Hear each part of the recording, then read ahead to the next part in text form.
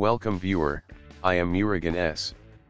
This video tutorial describes, fix kernel data Inpage error in Windows 10. First method is type Advanced System Settings in Windows search bar. Click View Advanced System Settings. Click Settings under Performance. Click Advanced tab. Click Settings under Virtual Memory. Check Automatically Manage Paging File Size for all drives.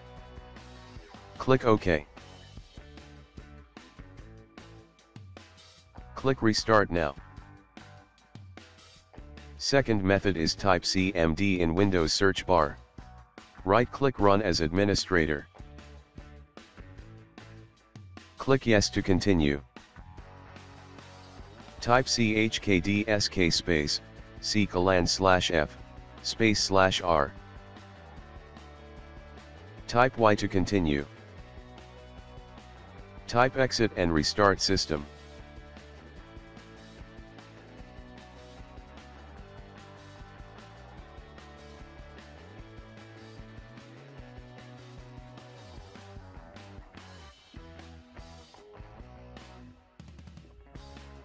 Wait till it ends.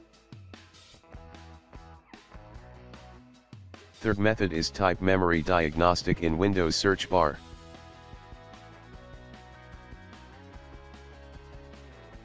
Click Windows Memory Diagnostic. Click Restart and check.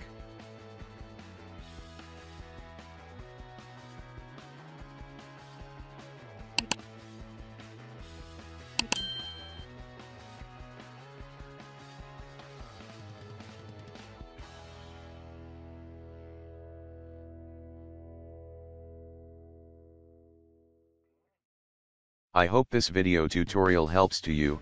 Please like, share and don't forget to subscribe my channel. Thank you very much. See you next video.